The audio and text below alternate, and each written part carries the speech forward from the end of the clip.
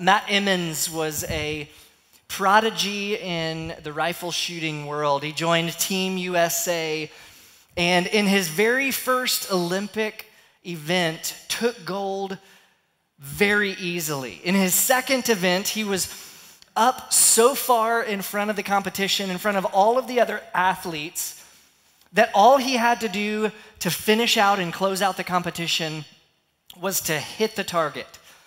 And so Matt lines up his shot. He focuses in the sights. He takes his deep breath, and as he releases his breath, he pulls the trigger and he hits the target. Not only does he hit the target, he hits square in the very middle of the bullseye of the target. He turns around expecting to see his score turn into an Olympic record at minimum, world record at best.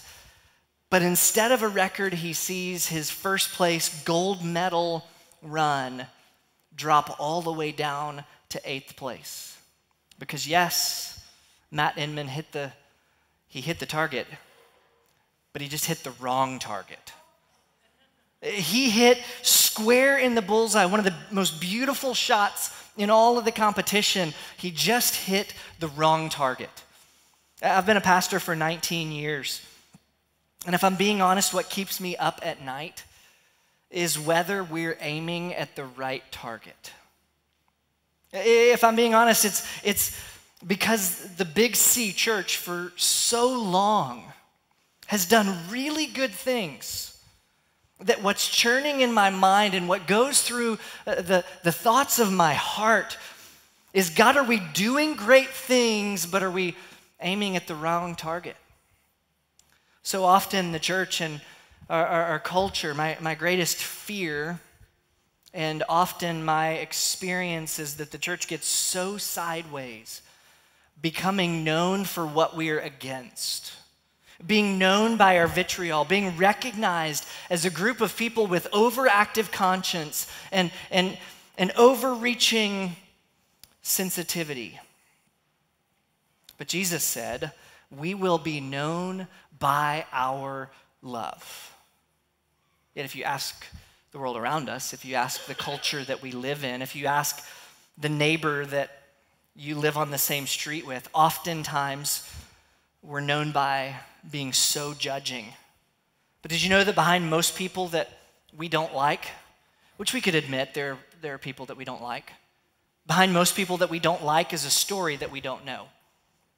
Behind every opinion that we oppose is a person that God loves. Judging is very easy from a distance, and we have almost mastered it as Christians.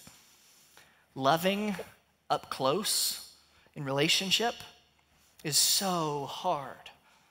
How is it that the greatest story ever written, the greatest story that we could ever tell and share, has been boiled down to don't do this, don't do that? I remember vividly in a student ministry when I was a teenager.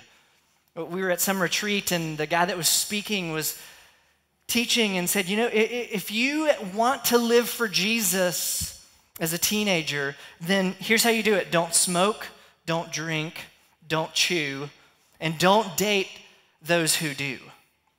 As if following Jesus were just as simple as wiping out a few culturally, morally questionable things. And I think over these last, decade, so many people have walked away from the church. But what I believe is people have walked away from the church because the church has walked away from Jesus.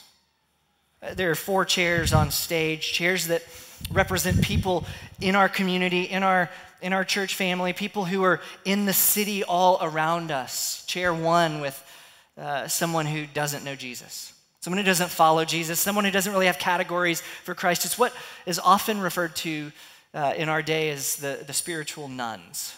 Have no relationship with Jesus, don't really have any interest in even connecting with a church. Then you've got people who know about Jesus. You've got people who know a little bit about the Bible, a little bit about church, but just haven't connected the dots personally to them personally following Jesus in their life. And then you've got people who are Christ followers. Someone who would say, yeah, I'm a follower of Jesus. Yeah, I've trusted Jesus. But while they would say that, you can look at their life and you don't see really any change in their own life. They're following Jesus in name only, on Sundays only, on maybe even in that CEO relationship with the local church. They come on Christmas and Easter only. Then you have people who follow Jesus, whose life has been radically changed and shaped by Jesus to the point that every interaction that they have, every relationship that they're in, every decision that they make has been shaped by Jesus. This is the goal. This is where we're headed. This is what we want. And yet so often, this is what people in chairs 1 and 2 see. Someone who says, I'm a Christian, and lives no different than anyone else in the world. Brennan Manning, author, says that the greatest single cause of atheism in the world today is Christians. That the number one reason people don't want to follow Jesus, the people that who don't have any interest in a local church, in this whole idea of following a God, the reason, Brennan Manning says, the greatest cause of atheism in the world today is Christians who profess Jesus with their lips and walk out the door and deny him by their lifestyle. That is what an unbelieving world simply finds unbelievable.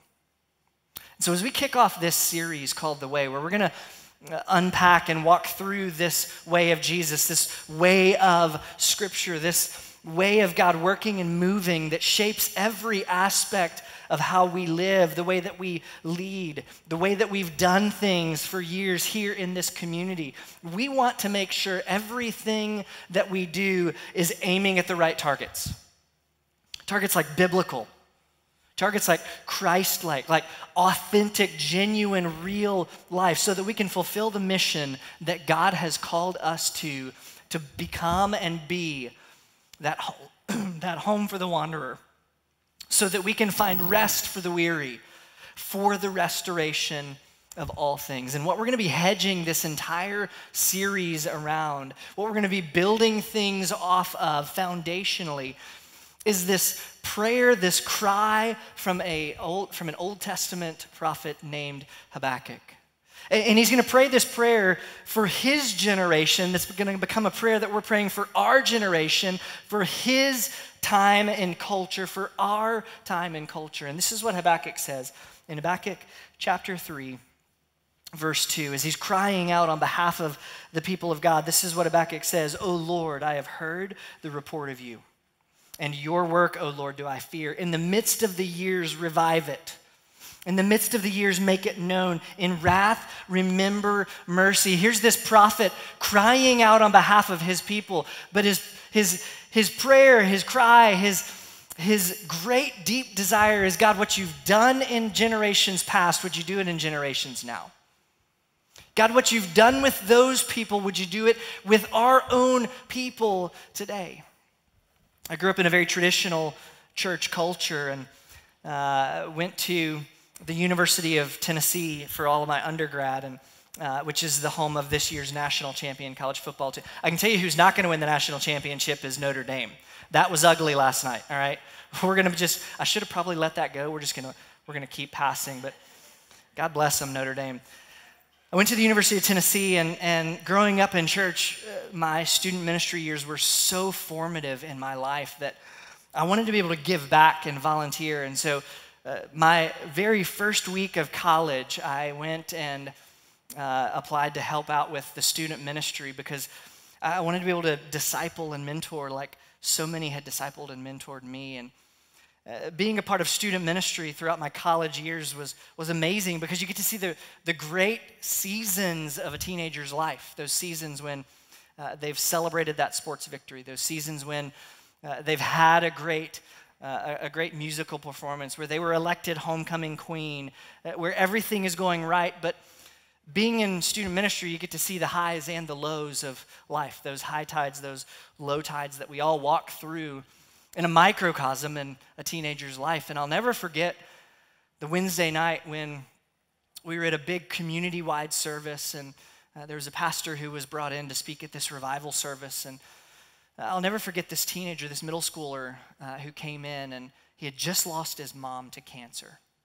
And the pastor was preaching through a text that's really become an anchor in my own life and in my own ministry and in our own family, a text that you're probably familiar with. For God works all things together for the good of those who love him and who are called according to his purpose. And as this teenager was sitting in this revival service, this big event service, the pastor was talking about this great text, but instead of preaching the gospel, he weaponized this text in such an empty and harmful way. I'll never forget, as he's just lost his mom to cancer. This pastor says, I don't care what you're going through, God is still good. And that was it. And yes, while it's true, it just wasn't complete. And what this teenager needed to hear is what some of you may need to hear this morning, that wherever you're at, whatever you've gone through, whatever you're going through, God loves you deeply and your church family is here with you. Somebody may just need to hear this morning that God loves you no matter where you're at, no matter where you've been, no matter what you've done, no matter where you're finding yourself in your circumstances today. God doesn't look at all of your achievements. God's not looking for any great spiritual accomplishments from you. God is looking at you and chooses to love you because that's who God is. It doesn't matter where you've been. The good news of the gospel this morning is that Jesus can see my failures of tomorrow and still choose to be my Savior today. In these moments as a church family, when people are grieving and walking through the crucible of suffering, we have to be the church that is with people, bringing this ministry of presence where we just show up and we sit with people. God meets us where we are, not where we pretend to be. And from that night on, I knew that there was more to following Jesus than just platitudes and spiritual sayings, that Scripture had something to actually say about life and suffering. And so I went on a personal journey in that moment as a college student. I went on a personal journey in the Word to see what Scripture really said, to see who Jesus really was, because up to that point, my faith was more of a carbon copy than it was an authentic, raw, intimate, passionate relationship with Jesus. Make no mistake, I could have answered any question in Jesus' Jeopardy. I could have turned to any passage of Scripture within about 5 to 7 seconds because of my Bible drill training. I could have told you the right things to do because I knew all of the right things to say and all the right ways to live. But for me, following Jesus was just following people who were following him and then trying to match my life to theirs.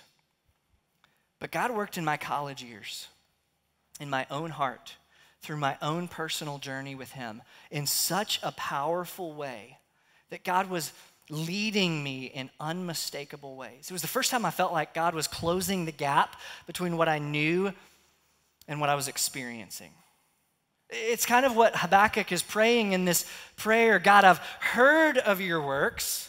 I've heard of your fame. I've heard that you've done great things. God, would you do it in my generation just like you've done it in generations past?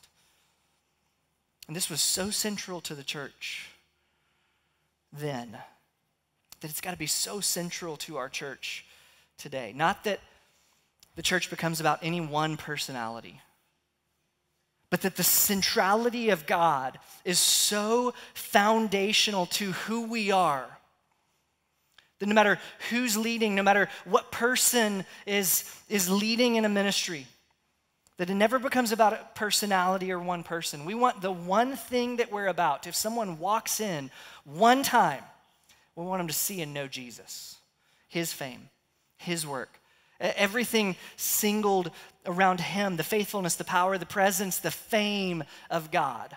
Lord, I've heard of your fame.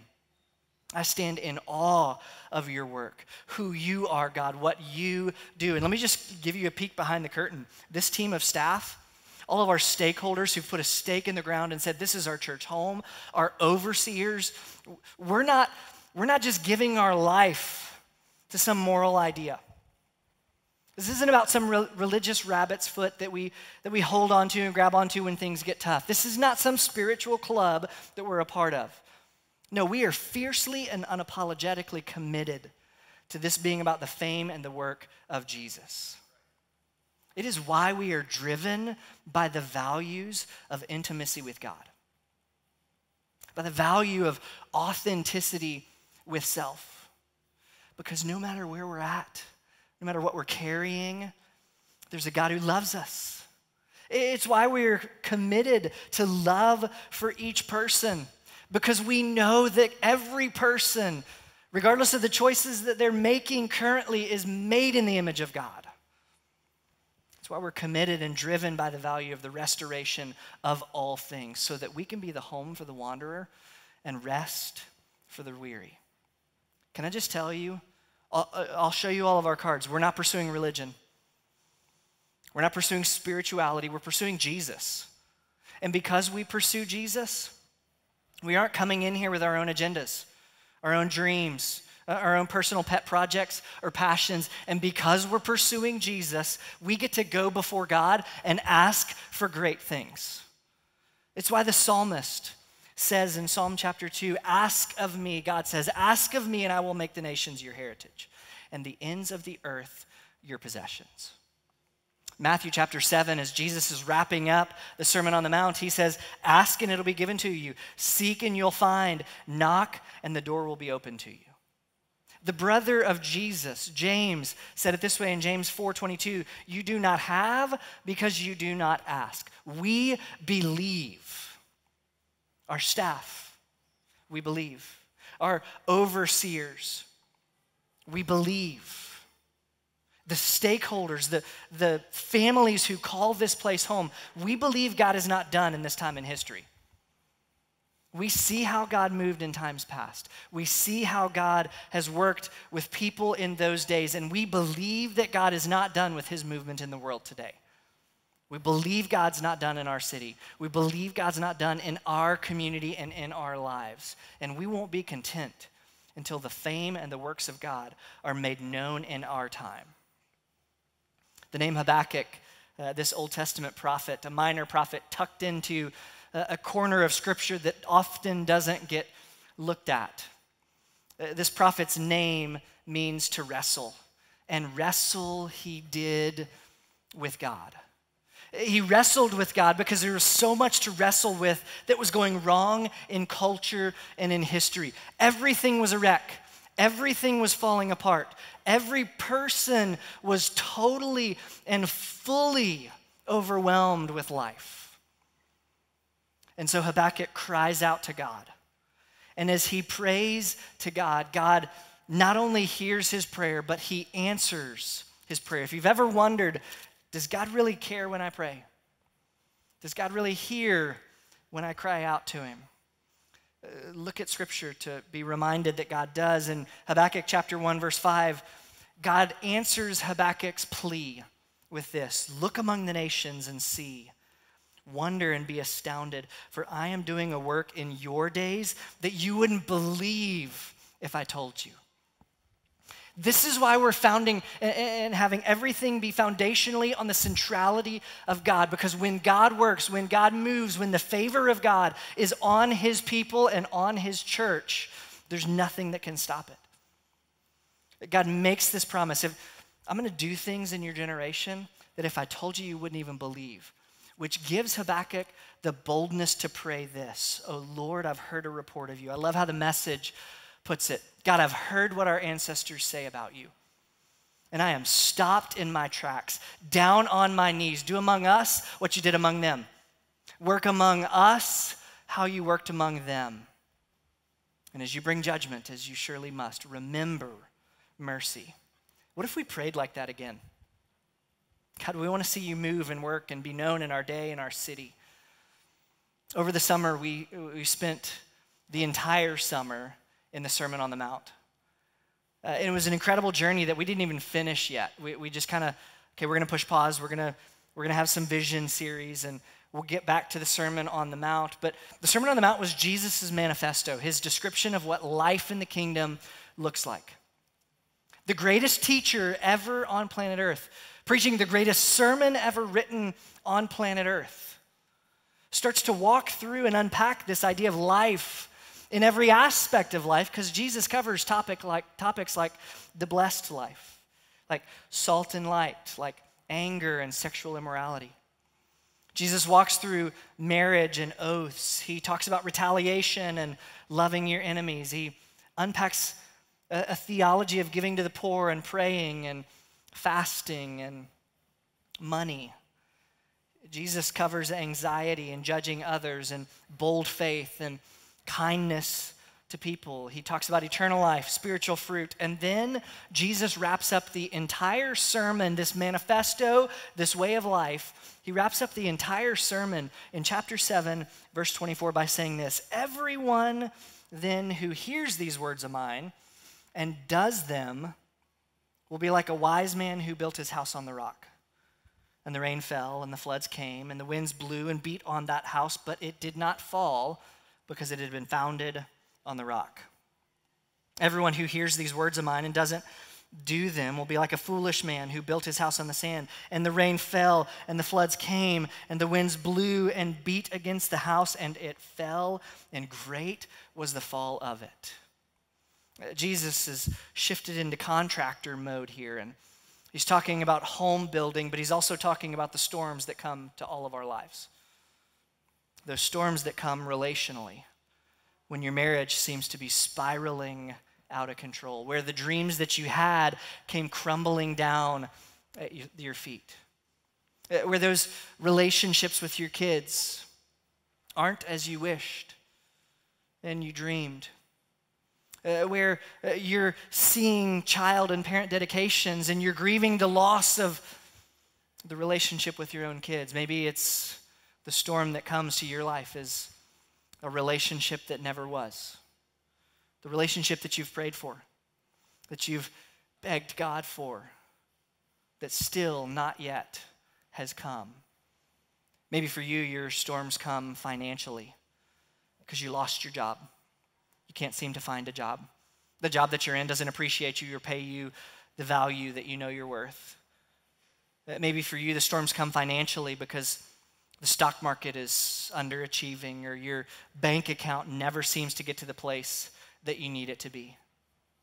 Maybe for you, your storms come physically because you just can't seem to get healthy.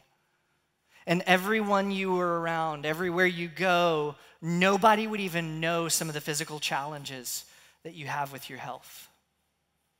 But every day is a challenge for you physically. Maybe for you, it's not around, the storms don't come physically with your health. They come physically with how you're expected to show up.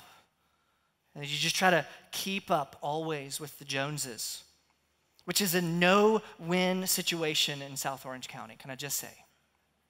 Maybe for you, your storms come emotionally when the darkness just doesn't seem to lift. Where getting out of bed, let alone getting out of the house, is an overwhelming challenge. Where you can't seem to avoid the anxiety that always shows up in your life and you just feel overwhelmed and exhausted by what seems like small things for everyone else. Maybe the storms for you come politically. I mean, have you ever seen so much outrage, demonizing of other politicians who, oh, by the way, are also created in the image of God? Fear and contempt and polarization are all around, and there's so much disdain for people just because of what they believe politically. Jesus closes the entire Sermon on the Mount with one singular idea. He distills down all of his teaching to one word, and that one word is practice. Put into practice what you've heard. Take all of my teachings and put them into practice. Then he compares two homes. He says there's one home that's built on the rock, there's one home that's built on sand. And the difference between the two, stability comes, Jesus says, by putting what he says into practice. Listen, there's a lot of great churches in our city. There are a lot of great churches on our street. But there are a lot of people in our community who hear on a Sunday morning the words of Jesus. But Jesus makes this distinction, this delineation. It's not about hearing the words, it's about putting them into practice. Jesus says the Christian life is actually not about words. It's not about knowing the certain things to be true. It's not about the answers that we have or don't have. It's all about the way that we live. Because for Jesus, it's always been more about how we live than what we believe. Because you can believe something and not live it. But you cannot live something and not believe it's true. Churches every single Sunday are filled with people who listen to sermons preached every single week. Those people don't honor God with their money. They don't honor God with their bodies and their influence. Jesus mentions in the Sermon on the Mount 3 practices: when you pray, when you give, when you fast. Jesus doesn't say, hey, if you get around to this spiritual discipline, just remember my words when you eventually do it, if you do it. No, Jesus says when you do it, because there's an assumption that as followers of Jesus, there are practices that we have that are part of our life. He says when you give, when you pray, when you fast. And yet people listen to sermons every single week and rarely pray throughout the week. We hear the word of God taught week in and week out, and yet seldom give to what God's doing. And rarely, if even ever, do we fast. Jesus tells us in the sermon to love and pray for our enemies and people who persecute us. Yet churches are full of people who viciously attack one another on social media and about politics. Is it any wonder that there's a bunch of church people in this very moment that we call the here and now who are anxious and worried and afraid? I think Jesus would lean in to say, listen, you're hearing the word, you're just not doing it. Your foundation is sand. Both of the builders who built on rock and who built on sand, they both heard the same message, only one practiced it. Dietrich Bonhoeffer said it this way: one act of obedience is better than 100 sermons. Thank you for not amening. The brother of Jesus who did life with Jesus, who rubbed shoulders with Jesus, who saw the Jesus who was preaching live things out in practice. This is what James says in James 1:22. But be doers of the word, not hearers only, deceiving yourselves. The brother of Jesus picked up on this very point from the life of Jesus, which means we got to ask ourselves, am I hearing the word and not putting it into practice? This is why our mission statement here at Mountain View Church is not just home for the wanderer, rest for the weary. Because we're not a people who just show up and wander around and whistle while we work and catch some Z's when we can because we're weary. No, the full mission of this church is, yes, we are home for the wanderer, rest for the weary, for the reconciliation of all things. So hear me loud and clear saying that this is a place that's safe. This is a place that I hope you find rest, but this is a place that we're going to get busy for Jesus. Because God is passionate about the reconciliation and the restoration of all things. Theologically, we know that that starts with Jesus, that initiates from Jesus, but that he invites us to be a part of the restoration of all things. And it starts with us living like Jesus. Yes, the restoration of all things comes from Jesus, but it starts with you and I. Being from Tennessee, people ask me all of the time, oh, do you miss living in Tennessee? And honestly, there are a few times throughout the year that we do. Fall being one of those, because fall in Tennessee, you get cool, crisp air, you get the changing of the leaves, you get a new season, new weather, and that means the temperature changes, which we need to change this weekend in Jesus' name. In Tennessee, we experience fall weather, but in the fall, we also have a special tradition of going and picking apples in the apple orchard. I don't even know if this is a thing around here. Do we go to orange orchards and pick? I don't know. I tell my wife every time she wants to do this, I'm like, we can get these things at the grocery store a whole lot cheaper, right? But apparently you can't post that on Instagram, picking apples at the grocery store. But anyway, I digress. We love taking our kids to go and pick apples, but One of the things that we are constantly doing with our kids when we're going to pick apples at an apple orchard is telling them, stop picking apples on the ground. If you've ever gone apple picking, you know that there are people who will take an apple off the tree, take a bite of it, and then drop it. Or you know that some apples will fall naturally from the tree, and the bugs will get it, the rodents will get it, and they'll eventually turn brown, and they'll start to rot. But if you've got kids and you're going to the apple orchard, that is the defense that you're running. Do not put that in your mouth. And yet, I wonder how often you and I do the same things when it comes to our relationship with Jesus.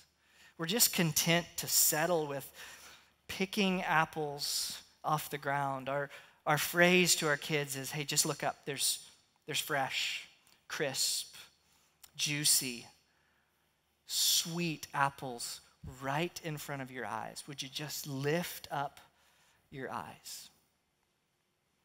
Isn't that what God wants for us as a church? For us to not settle for anything less than the best that he has for us, and begin to look up and reframe our focus on who Jesus is, on what he wants for us personally, but also collectively as a family. What he wants for our church is only his best. But how often do we not trust God at his word and just think we know better and settle and spend our lives with rotten apples when God calls us to a vision that is so much greater? And so as we begin to unpack this way, as we begin to look at what God has uniquely called us to here at Mountain View, we have got to begin by looking to Jesus and make sure that we're aiming and hitting the right targets as we align our sights and align our vision with what he wants. Let's pray. God, we are grateful that you have promised us even more than we can imagine, the more that we could believe. God, we are grateful that you're not just a promise maker, but you're a promise keeper. And so, God, in this moment, would you reframe our hearts to be captivated by who Jesus is and what he's called us to do. God, we ask that in this moment, you would lay our foundation in such solid ways on who you are and what you've done, so that who we are and what we will do will flow from you alone. We ask this in Jesus' name. Amen.